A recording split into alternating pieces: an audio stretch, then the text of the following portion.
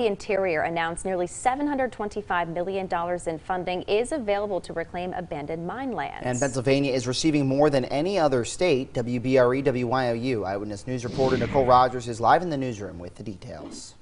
Good morning, guys. That's right. So a law allocates $11.3 billion in abandoned coal mine land funding over 15 years. So this $725 million is just a start. The idea is to help communities eliminate dangerous environmental conditions and pollution caused by past coal mining. It is expected to create good-paying union jobs and catalyze economic opportunity. The money will go to 22 states, including Pennsylvania.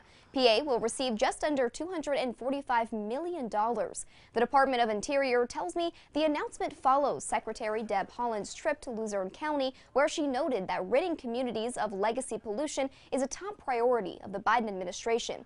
U.S. Senator Bob Casey and Congressman Matt Cartwright say it will all benefit our area. Even though Pennsylvania is the 33rd largest state in the nation by land area, we are home to 1/3 of the nation's abandoned mine lands. Just imagine that, 1/3 of the nation's abandoned mine lands in one state.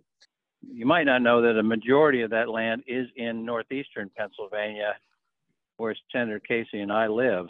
This funding brings us one step closer to cleaning up those AML sites and paving the way for economic development in our region. They say around 1.5 million Pennsylvanians live within 1 mile of an abandoned mine site. To find out how this could impact you in the long term, head to our website, PAHomepage.com.